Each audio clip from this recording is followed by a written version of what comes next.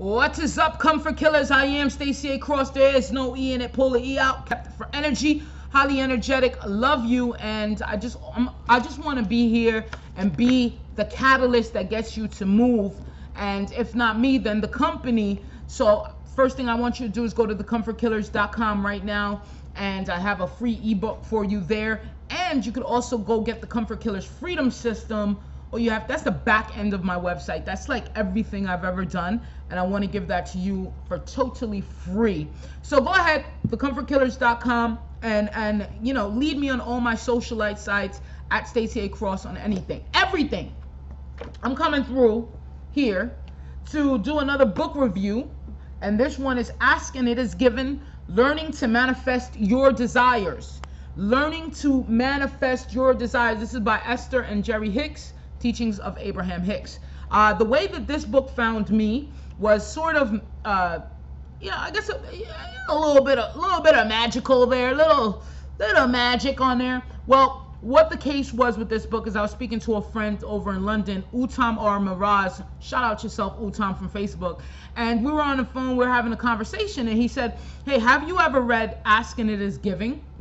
And I said, no, I don't even have the book. So what I did was take out my trusty phone here, went straight over to Amazon, looked at it, and then I was signed in the wrong account on Amazon. So I just was like, let me do it when I get up to my apartment.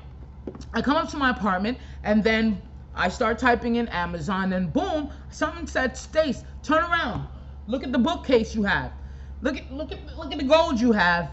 And something drew me over there, and I have the book. I had the book sitting on the bookcase. Now, what was important about that conversation is that this foreword of this book is written by Dr. Wayne Dyer. I don't know if you know of him, but it's good to catch up on Dr. Wayne W. Dyer. He has created a lot of great stuff as far as, getting you on your spirituality, power of intention. He's a best-selling author. And so in the foreword, it actually says, my first thought is that if you're not ready to read and apply this great wisdom, then I urge you to simply carry this book with you for a few weeks. Allow the energy that it contains to permeate through any resistance that your body, mind might offer, and let it resonate with that inner place that is formless and boundaryless.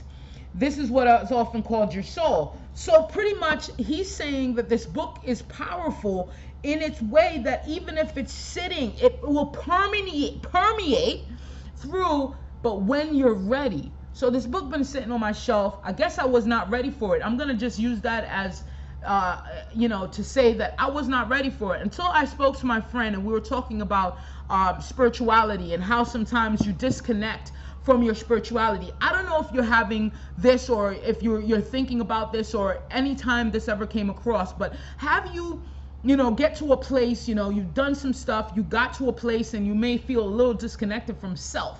You're not disconnected from anyone. You're not trying to, be a loner or stoner or anywhere. You just are a little disconnected from yourself. So, about a month ago, I started feeling like, oh man, I got to kind of get back into myself. And the way that I know this is that, I'm big on meditation. I'm big on just kind of the thought process, and then letting that thought process, give you that energy, because it's you really. And so when he mentioned this book, I was like, oh wow, I'm going to go get it and I'm going to read it. So the beautiful thing about this, and it's a funny story, because someone had asked me, I believe, a year ago, hey, you listen to Abraham Hicks, or maybe even less than a year ago, you listen to Abraham Hicks? And I was like, I don't listen to him. And I said something like totally like, I think I listened to him, or I think I heard some of his stuff, and then little do I know, it's Esther Hicks channeling an entity, Abraham, which is a group of people. Now, it starts off by telling Esther's story and how, she wasn't close-minded, but she allowed whatever was happening as far as, her spiritual awakening to take shape. A lot of people don't do that. I don't know if you're like that, where, you're so close-minded, Oh, you're like, no, no, no, no. Are you talking that spiritual stuff? Hell no, get out of my face. There's people like that, and you can't say nothing like energy, spirituality. You can't say these words. They want you to say words like Jesus Christ all the time. So that's fine.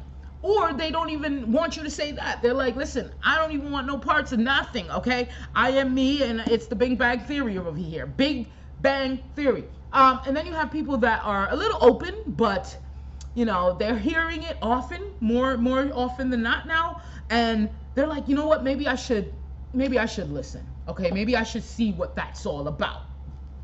And then you have people like me that has, and I know there's a lot of people like that has felt that awakening, that shift, and it started within how they feel, you know, looking at everything like, yo, this is the oneness.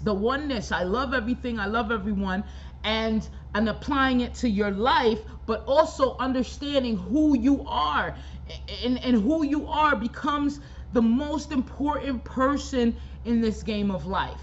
Now, if you've had issues, or you've had a period of depression, or you've had anger, and we all went through this, envy, jealousy, stubbornness, procrastination, all sorts of things where you're even getting molded from all points around you, right? You're getting molded, you know, whatever your spouse wants, that's who you're gonna fit into. You're gonna fit into that box that your spouse wants. You're gonna fit into the box of what society wants for you, for what tradition wants, and you're like, yo, and you're screaming, your own self is screaming to get out of that mess. Well, this book, and wait, I was going like this. This book is really a good starter, probably the one all that you would need. So let's get in the book and see what makes it so special. The first thing that makes it special is understanding that we have a stream of well-being, and we are the source of our realities. We are the source, we are creators, and we have a stream of goodness. We don't have a stream of badness. We don't have a stream of evil, right? That just doesn't exist in this beautiful, abundant, benevolent world that you live in.